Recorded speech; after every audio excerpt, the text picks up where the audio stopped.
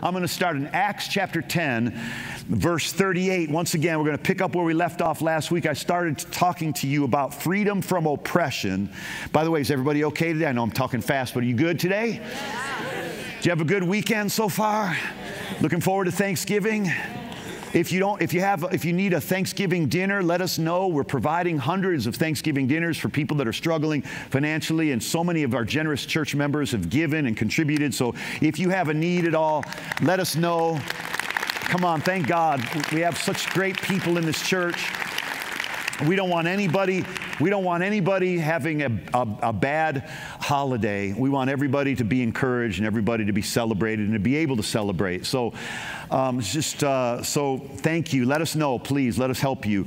In Acts chapter 10, verse 38, I want to talk to you about how to stop suffering. How to stop suffering.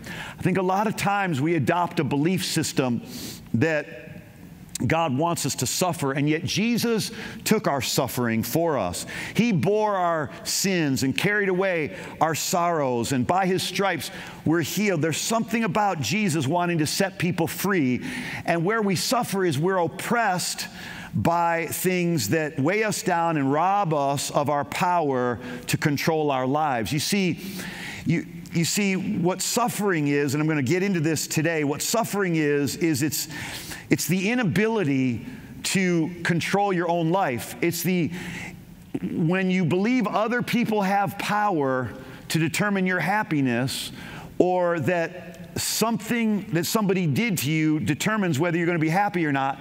The suffering doesn't come from what they did to you. The suffering comes from your belief that what they did to you somehow determines the outcome of your life. And whatever somebody did to you is not the end. God can undo what anybody did. God can redo what anybody used to do that you need them to do again. God can redo it Himself. God can undo it. God can outdo it. God will outdo, undo, or redo whatever needs to be done in your life. That's how good God is. And when you put your trust in people, you're going to feel oppressed. So this is why one of the things that Jesus did when He walked through this earth is it says, Jesus of Nazareth, how God anointed Him with the Holy Spirit and power, who went about doing good and healing all who were oppressed by the devil, for God was with Him. The first thing it says that Jesus did was He went about doing good. And you know why He went about doing good? Because He is good. He went about doing good because He is good. He went about doing good because He is good. He only does what He is. He is good, therefore He does good. You get a hold of that and you realize that God's nature never changes. His character never changes. He has always been good and He'll always be good. And that's why goodness and mercy will follow you all the days of your life. Not every other day, not some of the days of your life, but all the days of your life. Can anybody say amen to that? Amen. So He went about doing good and healing all, which is all-inclusive, so no one is left out. No one is rejected. No one is forgotten by God. God doesn't forget anybody. He doesn't leave anybody out. He wants to heal all. And He says, heal all who were oppressed by the devil. So the devil is the source of oppression. So anytime we see throughout history where a group of people were oppressed, yes, there was another group of people that brought the oppression, but it was the devil that brought it through them. It was the devil's idea to oppress people. Oppression is the devil's plan for people's lives. And what is oppression? It means to remove from someone. I started teaching you this last week. To remove from someone the power to control their own life or their own future. To remove from someone the power to control their own life or their own future. Now think about it this way. We're talking about how to be free from oppression, and in this case, how to stop suffering. How to stop suffering. How to stop suffering, the mental anguish that some people feel. I know the people in this room right now, you feel anxiety. You're suffering from anxiety. You're suffering from depression. You're suffering from low self-worth. You're suffering from the pain of your past. You're suffering financially. You're suffering emotionally. Perhaps you're suffering physically. You're suffering in a relationship. You're suffering from the anguish of what somebody did to hurt you. And all suffering can be identified and all suffering can be stopped when we identify what are the beliefs that are causing that suffering. What is the belief? What is the mistaken belief that is causing this suffering? So, for example, when I believe that there's nothing that I can do about my past, like my mistakes have done me in, my mistakes have ruined me, if I believe that, then I'm going to live in guilt, I'm going to live in shame. If I think about my past and all the bad things that I've done in my life and all the bad things that have been done to me, I will live in guilt. When I feel powerless to do anything about my past, I will feel guilt and I will feel shame. Notice, my guilt and shame is not because of my past, but my guilt and shame is because I feel powerless to do anything about my past. How about my present situation right now? My present situation. I'm trying to give you a little picture of what oppression is. In my present situation, if I feel powerless over my present situation, it will depress me. So I'll begin to feel depressed, like I feel powerless. I can't do anything about my financial situation. I can't do anything about my health. I can't do anything about my relationships. I can't do anything about my emotions. So I feel powerless over my present condition. That makes me depressed. Notice, my present condition doesn't make me depressed, but the fact that I feel powerless to do anything about it is what makes me depressed. And what about my future? So we talk about our past, our present, and our future for a moment. What about my future? If I believe that my future is in your hands, or my future is in somebody else's hands, or my future is really out of my control, that there's nothing I can do about my future, that everything is a life of fate, my life is going to end up exactly the way I was born to. If I believe that no matter what I do, I can't impact my future, I'm going to be afraid. Because when you don't know what the future holds and you don't think you can do anything about your tomorrow, then it will make you feel afraid about tomorrow. Fear only comes from a feeling of powerlessness. So it's not my future that makes me afraid, it's the feeling of powerlessness over my future that makes me feel afraid. Are you hearing me? So powerless over my past makes me feel guilt. Powerlessness over my present makes me feel depressed. And a feeling powerless over my future makes me feel afraid. This is how Satan oppresses us. He robs us of the knowledge. He wants to prevent us from thinking or believing that we have power to do anything about it. You say, what do we have? How do we have power to do anything about our past? We have the blood of Jesus that washes away our past. What do we have? How do we have power over our present? We have the power to praise God in the midst of our situation. We have the power to give thanks in the midst of our situation. We have the power to control the temperature, to set the temperature where we want it to be rather than just read the temperature where it is. So we have power over our present by rejoicing anyway, count it all joy, praise God anyway, worship Him anyway, thank Him anyway. Okay, so that gives us power. We have power over our future. How? By the seeds we sow. Like, your future is in your hands. Whatever seeds you plant is what you're going to reap. So that gives us a sense of, that's just one example of what gives us power over our future rather than feeling powerless over our future. We can change the seeds we sow, therefore we can change the harvests that we grow based on what God has given us, seed, time, and harvest. So what I'm trying to explain to you is, so many people, they face life with a fatalistic mentality, a doom and gloom mentality, a victim mentality, like there's nothing I can do about my situation, like I'm always going to be in this, I'm always going to have this weakness, I'm always going to have this problem, I'm always going to have this handicap, I'm always going to have this disability, I'm always going to have this problem in my life. That's the lie of the devil. The devil wants you to believe that because your mistaken belief makes you suffer. And so I want to identify the beliefs, the mistaken beliefs that are causing us suffering, and I want us to turn the tables on the devil by renewing our mind to a new belief system that will deliver you from the pain of suffering, so that no matter what you're facing, you know you have power to do something about that situation. You have the power to pray. You have the power to forgive. You have the power to get up. There's so many powers that you hold. There's so many superpowers, so to speak, that you have in your life. And the devil wants you to think, no, you are in bondage to your past. You are in bondage to your present. You're in bondage to the uncertainty of your future. And you are not in bondage. Jesus came to set the oppressed free and to heal all that are oppressed of the devil and give you back your power and wake you up to the power that you have. So we go back and we revisit our friend for a moment. Indulge me a little bit, humor me. Let's revisit our friend in John chapter 5 for a moment that was lame for 38 years. His problem was not that he was just lame in his legs.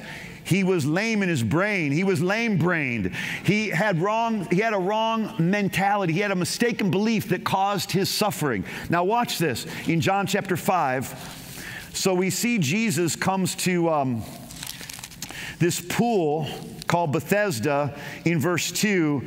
The sheep gate, there's a pool in Jerusalem in Hebrew called Bethesda, having 5 porches, and in there lay a multitude of those who were sick, blind, lame, and withered. Now think about those conditions. Sick, blind, lame, and withered.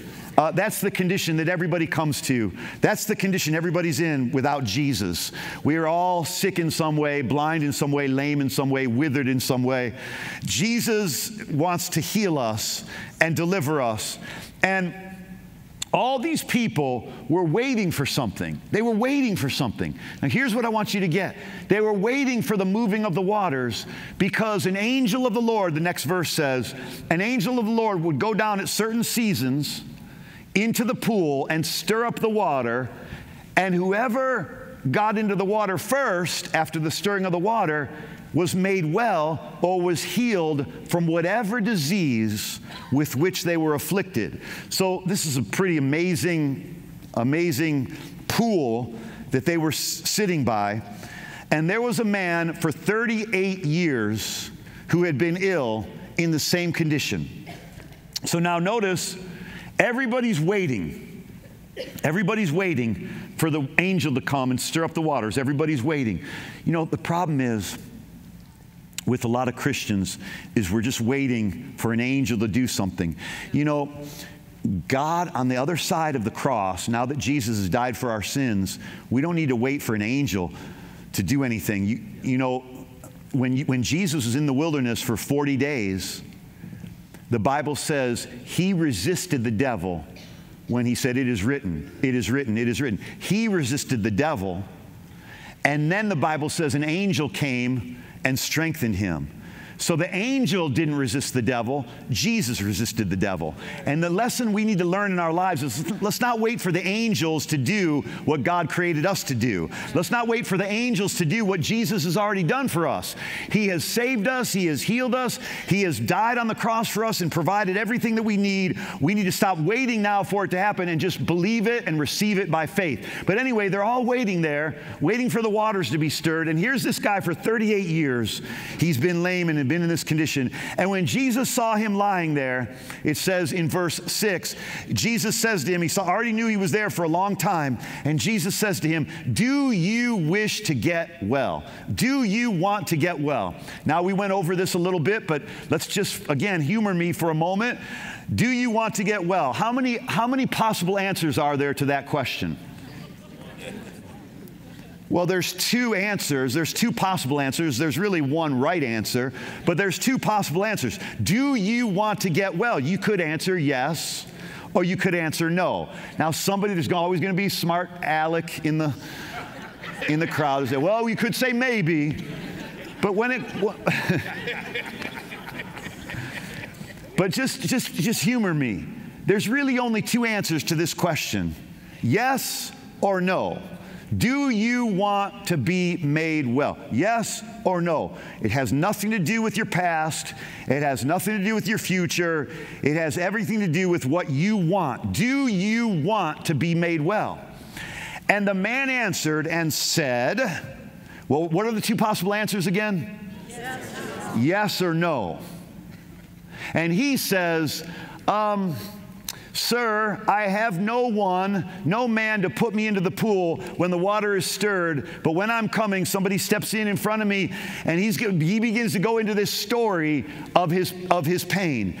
And see, this is what our default mechanism in our soul is, that every time we're faced with a choice, we default to our old way of thinking, and we have to change that. We have to disrupt that. We have to disturb that today. I'm disturbing you today. I'm stirring up the waters today so you can be healed. I want to disturb your thinking from always reverting back to your old way of thinking, which is to tell your story and to blame it on somebody else and to have a pity party. And are you encouraged yet? I'm not. I don't mean to point this out in your life, but I'm here to help you, to empower you. You're amazing. You're great. I'm here to encourage you, but I also need to dissect and point out a faulty belief system that is keeping you defeated and keeping you lame in your life, when God wants you to leap and jump and run and experience His life and experience and enjoy your life and be happy and be full of peace and be a walking miracle and having a pep in your step. Man, I'm talking about a life that God intended, life to the full till it overflows. The devil comes to steal, kill, and destroy, but Jesus came to give you an abundant life. I'm just trying to help you. Trying to help you identify the roadblocks to your blessing, the roadblocks to your miracle, the roadblocks to why do I keep going back and telling my story? Jesus says, do you want to get well? And the man begins to tell his story. And we all begin to tell our story, our sob story. You know, a sob story, it's your story about why you're in the situation you're in. You start making excuses, you start blaming. We have to realize that Jesus is pointing out a very common mistaken belief, that we are victims. This is what this man began to describe himself as. I am a victim. I have no one to put me in the water when the waters are stirred. It's a victim mentality, and God wants to deliver us from it. And it shows up in these kinds of thought patterns, where you're constantly blaming other people for where you're at. You're easily offended. You possess a life is against me philosophy. You see your problems as catastrophes and blow them out of proportion. You think others are purposely trying to hurt you. You're not lighthearted. You've lost your sense of humor. It's hard to take things lightly. You take everything really heavy. Everything is gloomy. You take things way too seriously. Even when things go right, you find something to complain about. You believe you're the only person suffering in this way. You refuse to consider other people's perspectives when talking about your problem. You feel powerless and unable to deal with your problem in general. You feel attacked when somebody's giving you constructive criticism. You believe that everyone is better off than you. You seem to enjoy feeling sorry for yourself. Am I touching a nerve yet? Or somebody you know. You have a habit of blaming and attacking and accusing those that you love for how you feel. You're blaming them for how you feel. You feel powerless to change your circumstances. You expect to gain sympathy from others. And when you don't, you feel upset. You refuse to analyze yourself or improve your life, but you analyze others and you try to improve them. You tend to one-up people when it comes to your experience. You know, somebody says, man, I really have it bad. Oh, you think you have it bad? Let me tell you about how bad I've got it. And then you end up constantly putting yourself down. You see, this is the negative psychic in you, the negative psychic, the one that can always tell the future is going to be bad. That's the negative psychic. The future is always going to be bad. We need to fire that psychic. We need to stop stopping at Sister Rita's reading advisor, you know, her house with the neon lights that say Sister Rita's, you know, spiritual advisor. Stop stopping at her house and letting her tell you the future. Your future is in Christ. Your past is washed away in Christ. Your present is you can do all things through Christ, which strengthens you. Let me tell you something about this victim mentality. Tells you that it's always somebody else's fault, that you're in the situation you're in.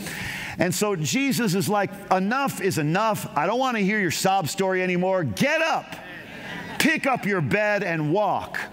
And the Bible says immediately the man then he became well, he picked up his pallet and he walked. Now, where did he walk? I want you to see something good about this guy. Like, no, it's never too late for anybody. There's something very powerful about this guy after he gets healed. You know what he does? He goes to church. You know the first thing that every one of us should do when we get up is we should go to church. Look at what it says in verse 14. We jump down there, and then I could pick it up in Philippians and get this really across to you. Afterward, Jesus found him where? Look at what it says in verse 14. Afterwards, Jesus found him where? Where did you? Some of you don't want to say it because you don't want to admit it. Like, well, you're already here, so you're the ones that do want to admit it. Maybe you're just tired. Jesus found him where? In the temple. That was the modern day church at that time. That was the church for the Jewish people at that time. We're the church now. Churches are the church. Christianity is the church of God. But Jesus found him in the temple. So he was smart enough to go, you know what? I've been lame for 38 years. The first thing I'm going to do is get plugged into church, get planted in the house of God. And it's interesting, Jesus found him in the temple. So guess where Jesus was? Where did Jesus go? Temple. To the temple. The busiest man in the world. The most important man. Yes. The busiest man. The smartest man. The wisest man. The most perfect man in the universe still knew that he needed to go to church.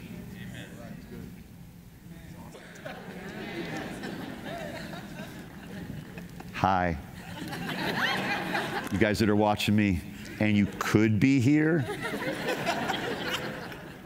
I love you. But Jesus finds him in the temple because Jesus found himself in the temple because he believed in going to church. And this man's in the temple. And notice what Jesus said. We went over this, but it bears repeating. He says, look, you've become well. Now do not sin anymore so that nothing worse happens to you. Don't sin anymore so nothing worse happens to you. Don't sin anymore. How could Jesus tell him to never sin again or something worse was going to happen to him? Because Jesus wasn't talking about everyday sins. He was talking about the sin that the man was already guilty of, and he got up and was healed. What was his sin? Jesus interrupted his sin when he started making excuses. His sin was making excuses and having the same mentality of blaming other people for his condition. He said something worse is going to happen to you if you keep sinning. If you keep blaming and making excuses, here's what's worse. What's worse than being lame for 38 years? Having your legs, but still making excuses. Having your legs, but still blaming other people. Having your legs, being able to walk, but still blaming other people. Being able to walk, but still having that victim mentality. That's what's worse, and that's the sin that Jesus is identifying. We know the guy's going to sin. We know we're all going to make mistakes. I mean, you know the guy has legs now. What's the first thing he's going to do? He's going to start walking and find himself a lady. He's been 38 years in that condition. 38 years, man. He's got his legs now. So let me show you something very powerful, these mindsets, these belief systems that we have to dismantle. And I want to take you to Philippians chapter 1 because there's something that we need to understand about. There's like 4 or 5 things I want to point out here from Philippians so that you see how to stop suffering. You see, you will stop suffering when you change your beliefs. I want to take you through several beliefs from the book of Philippians. It's probably, this book is the greatest masterpiece ever written on escaping the victim mentality and escaping the mistaken beliefs that oppress you and make you suffer. This book is the masterpiece on dealing with the victim mentality. And the reason why it is, the reason why this is the more than conqueror's book. This book, this letter to the Philippians it's the greatest manual on how to believe against no matter what's happening in your life. So here's the deal. Paul is in prison The year is about 62 AD. It's 60 years after Jesus came to the earth, after he was born. 60 years, so 30 years later after his death, approximately. And Paul is in prison for preaching the gospel. And notice what Paul says. Paul says in verse 1, Paul and Timothy, bondservants of Jesus, Christ Jesus, to the saints in Philippi, including the overseers and the deacons, grace to you and peace from God our Father and the Lord Jesus Christ. I thank my God in all my remembrance of you, always offering prayer with joy in my every prayer for you all, in view of your participation in the gospel from the first day until now. Now notice what Paul does here is he's literally in jail. And the first thing he does, and this is the first belief system that we have to break, the first thing Paul does is he refuses to let his circumstances dictate his belief. He refuses to let his circumstances dictate his beliefs. In other words, now that he's in jail, he could have the belief that, oh man, look at what God did to me. I can't believe God. I can't believe God's punishing me. I can't believe the Philippians didn't help me. I can't believe the Roman Christians, they let this happen to me. I can't believe my own guys, Timothy and Titus, didn't help me. And nobody helped me. I'm in this bad situation. I'm in prison now, and I can't believe that nobody prevented this. You see, Paul does not recognize freedom as being something that's external. He recognizes that freedom is a belief system. Freedom is believing that nothing can stop you. Nothing that happens in your life has to alter what you believe. You can truly believe that God is good no matter what happens in your life. You can truly believe that God is with you no matter what happens in your life. You can truly believe that God is on your side, and God is going to have his way and have his will be done no matter what is happening in your life. We must refuse. This is what being in prison did not cause Paul to suffer. What would have caused him suffering was believing that prison could change what he believed. But he refused to allow his circumstances to dictate what he believed. I want you to go today with the belief. I want you to go today, when you leave here today, refuse to let your circumstances dictate what you believe. When the doctor says, hey, I'm sorry, but we got bad news, I refuse to let the circumstances dictate what I believe. I believe I'm healed by his stripes anyway. When your checkbook says, man, you're running out of money, you know what? And you start to believe this idea that you're gonna run out and you're not gonna have enough. Where's the suffering? The suffering doesn't come from the fact that you're low on money. The suffering comes from believing that God won't provide. So the suffering goes away when you believe, my God shall supply all my needs according to your riches and glory, which, by the way, is also in Philippians. My God will supply all my needs, that no matter what I'm going through, my God is still going to supply. No matter how much I lack, my God is going to supply. You see, I refuse to let my circumstances dictate, and Paul is saying, I refuse to let my circumstances dictate what I believe. I'm in prison, but I'm freer than I've ever been. I'm in prison, but I still believe. Verse 6, I am confident that he who began the good work in you will finish it until the day of Christ Jesus. You see, he refused to question that the God who started this work in his life and in their lives, that somehow he's changed his mind. No, Paul refuses to change his belief. He refuses to let his circumstances dictate what he believes. God is still going to finish what he started. He's going to finish what he started. He's going to finish what he started. He's going to finish what he started. Paul refuses to let his circumstances dictate what he believes. Secondly, Paul refuses to let his circumstances change his opinion of people. He refuses to let his circumstances change his opinion of people. You know, sometimes when people don't come through for us, we get a sour attitude about people. When people fail us, when people let us down, when bad things happen, we begin to take out our emotions on others. We begin to feel like people should have done this for me or done that for me. But Paul refuses to let his circumstances change his opinion of people. He still says to them in verse 3, I thank God for you. I thank God for you. no matter what you go through in life, don't let your circumstances change your opinion of people. People are good. People are good. Yes, they have a sinful nature, but God will make people, God will give people a new heart. God will save the lost. God will heal the sick. God will restore the broken. God can change anybody. Paul was uttering threats against Christians. He was supporting the murder of Christians, and now he's changed. So he refuses to let his circumstance, even though he's in jail, he refuses to let his circumstances change his opinion of people. Believe in people. Realize something about people, that people are not problems to solve. People are created to be enjoyed, not to be seen as problems to solve, but people to be enjoyed. People to be enjoyed. People to thank God for. God wants to surround you with people that you can thank God for. You need to be thankful for the people in your life. Listen, we need to be thankful for the people in our lives. Paul is thanking God. He's in prison, but he's thanking God for the Philippians. You know, I thank God for you. You might have some messed up things going on in your life. I might have some messed up things going on in my life. Don't let what's going on in your life change what you believe about me. God's going to finish what he started in me, and I'm not going to let whatever's happening in your life is not going to change what I think about you. God's going to finish what he started in you. God's faithful. He's faithful. He's faithful. When I pray for you, it's not, oh, God, help them. When I pray for you, it's, oh, God, thank you.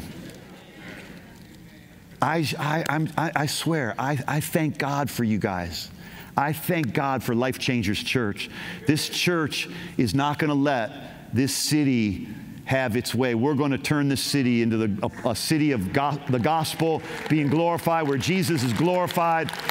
We're not letting the devil win, amen? We're not letting the devil win. We're going to impress ourselves upon the city rather than letting the city impress itself upon us. We're going to leave our mark in our community rather than letting the community leave its mark on us. We're going to leave our mark on what the devil meant to destroy the city, and God is going to use us to restore the city, to restore our communities, to restore our families, to restore what's been lost, to restore what's been broken. We're not giving up on people because God didn't give up on people. Don't give up on people. Pray for them. Don't ever quit on people. Believe in them. Believe that God's going to finish what he started. Thank God for people. They're in your life so you can become thankful. They're in your life so you have somebody to thank God for. They're in your life so maybe they can stir something up in you so you can thank God. Maybe somebody screwed up something about your life. Maybe somebody blew it. Maybe somebody messed you up. Maybe somebody mistreated you. Of course, we've all had that happen. What should we do? We should thank God anyway, because somehow what the enemy sent to defeat us, God bent to complete us.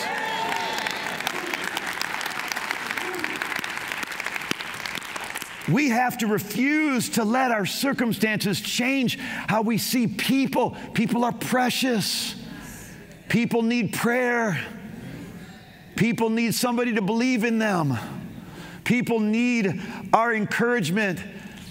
I read a tweet from somebody that said, they sent it to my son. They said, I remember your dad, like, I don't know how many years ago, 7 or 8 years ago. I remember meeting your dad at college. So when I visited my son in college, I met some of his friends. And one of his friends said recently, I remember meeting your dad when I was in college. And he said, hey, man, don't ever stop smiling. Keep smiling. It's great. He said, I remember that left an impression in his life. Like somebody, just to believe in somebody. And this guy, if you met him, he's the happiest guy in life. I don't know if I had anything to do with it, but he's the happiest guy you'll ever meet. And I'm telling you, folks, is that just telling somebody some small word of encouragement will keep going in their life. They'll remember it. Believe in people. Never stop encouraging people. Never stop believing in people. Never stop being optimistic about people. That God can finish it. God can do it. God can change anybody. God changed Saul into Paul. He changed my life. If he can change me, he can change anybody. Don't give up on people. Don't give up on people. Don't give up on yourself. Paul's in prison. He could say, man, he could beat himself up. Oh, man, I can't believe I did what I did to get him thrown in prison. He doesn't start questioning himself, second-guessing himself. He said in verse 12, look at verse 12. He says, listen, I want you guys to know that my circumstances, what were his circumstances? He's in jail. He said, my circumstances have turned out for the greater progress of the gospel. My circumstances have turned out for the greater progress. Refuse, number 3, refuse to let opposition blind you of the opportunity. Refuse to let opposition blind you to the opportunity. In other words, wherever there's opposition, there will always be opportunity. Wherever there is crisis, there's opportunity. You know, the Chinese character for crisis, the Chinese letter symbol for crisis is also the same letter for, or the same symbol for opportunity. So what looks like a crisis is always an opportunity. So whatever bad you're going through, whatever's bad in your life, God's going to turn it around for greater progress. God's going to turn it around for the good. I believe that all things work together for good. God causes all things to work together for our good. Joseph said, man, you guys meant evil for me, but God meant it for good. What the devil sends to defeat you, God bends to complete you. What the enemy sends, I know I've said it 1,000 times here. What the enemy sends to defeat you, God bends to complete you. Believe that. Believe that. Refuse to believe that your circumstances control your opportunities. No matter what the circumstance is, there is always an opportunity. In any circumstance and in any situation, God can turn it into something good. Believe that. Believe that. Believe that. Paul refused to become ungrateful. I thank my God. I thank my God. I thank my God. He calls him his God. You see, never lose that personal relationship, like that awareness of your personal relationship with God. Never see him as the God, see him as your God. He says in verse 3, I thank my God. He later says in Philippians chapter 4, my God shall supply. He doesn't just say God will supply. He says, my God shall supply. Like he doesn't lose his perspective of his personal relationship with God. Don't ever lose your perspective of your personal relationship. He's your God. He's your God. He says where is it in Psalm 91? I'm almost done here. Just hang on for a second. In Psalm 91, he says, remember, he says, he who dwells in the secret place of the Most High shall abide under the shadow of the Almighty, whose power no foe can withstand. I will say of the Lord, he is my refuge, my fortress, my God, in who I will trust. He's my refuge. He's my fortress. He's my God. Paul understands that personal relationship. He doesn't lose his perspective that he's your God. He's not just the God, he's your God. Boy, when you get a hold of that, he's my God. You go, he's my God, he's my God, he's my God. He's your God, he's my God. Hey, whoa, he's your God. Yeah, he's my God too. Hey, he's my God. Guess what? He's your God too. He's your God. You got to own him as your personal. He's your personal Lord. He's your personal God. He's your God. He's yours. You're his and he's yours. There's possession. There's personal relationship. There's connection. There's closeness. There's intimacy. He's mine. He's yours. And we get to call him my refuge, my fortress, my God. In him I will trust. No matter, he's in prison, but he's like, my God, I'm thanking my God every time I remember you. I'm thanking my God for you. I thank my God for every remembrance of you. And finally, my last point just for today is refuse to let your history determine your destiny. Refuse to let your history determine your destiny. Paul says something very powerful in Philippians chapter 3, verse 12. He says this in Philippians chapter 3, verse 12. He says, look, not that I've already obtained or already become perfect, but I press on, that I may lay hold of that for which I've been laid hold of by Christ Jesus. Forgetting, therefore, in verse 13, forgetting those things that I do not regard myself as having laid hold of it yet, but one thing I do, forgetting what lies behind, and reaching to what lies ahead. I press on towards the goal of the upward prize of God in Christ Jesus. Paul is saying, look, I've got some history, but I refuse to let my history determine my destiny. destiny. I want to encourage you today. There is nothing in your history. There's a lot of stuff in my history. There's a lot of stuff in your history. But there is nothing in your history that is greater than your destiny. There is nothing in your history that is greater than your destiny. Forget what lies behind. Reach forward. Press on towards the goal. I get it. You failed. You blew it. You took 2 steps back, or you took a step back, but you're going to take 2 steps forward. You took 10 steps back. You're going to take 11 forward. You took 50 steps back. You're going to take 51 forward. You fell down, but you get up. Forget what lies behind. Your history will never be greater. There's nothing in your history that is greater than your destiny. And when you go out of here believing that here today, you're going to have joy no matter what's happening in your life. Let's stand together. I wish we had more time, but you know what? If we leave here knowing these things, I want you to say this out loud. Say, I refuse to let my circumstances dictate my beliefs. God is good, and He will turn it around. I refuse to let my current circumstances dictate the outcome of my life. I refuse to let my current circumstances change my opinion of people. I believe in people. I believe in myself. I refuse to let opposition blind me of opportunity. There is always opportunity for God to show up, no matter what it looks like. And I refuse to let my history determine my destiny. There is nothing in my history that is greater than my destiny.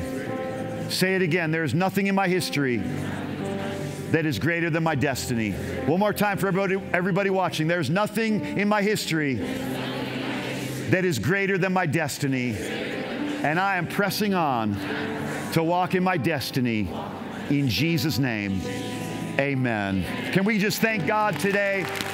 Hey, if you want to be saved, come up to the front. If you want to be baptized in the Holy Spirit, come up to the front. If you want to be healed of anything, come up to the front, and one of our prayer partners will pray for you. Otherwise, we'll see you Wednesday for our night of thanks. Everybody gathering together Wednesday night, the night of thanks, 7 p.m. We'll see you then. God bless you guys. Love you. Thanks for coming.